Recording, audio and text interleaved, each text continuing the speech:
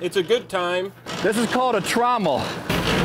To perfect a new hobby. I haven't got a lot of gold yet, but I haven't really tried hard enough yet. But now that I have all my equipment where I want it, now the gold mining experience is a little bit easier. Bradley Nickel built his own gold mining equipment, which keeps this disabled veteran busy as he practices social distancing out of his garage.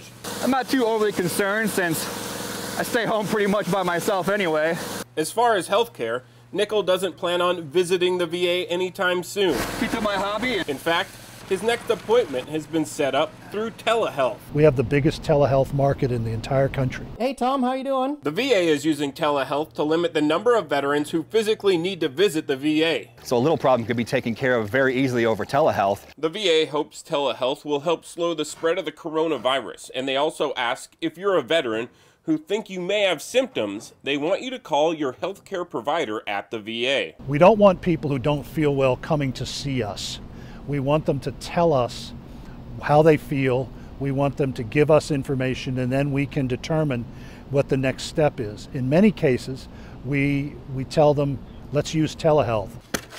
So Bradley Nickel will continue to avoid making trips to the VA, while also practicing social distancing.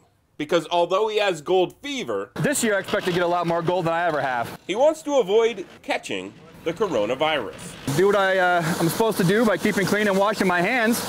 Everybody should be pretty safe. Steve Dent, 6 on your side.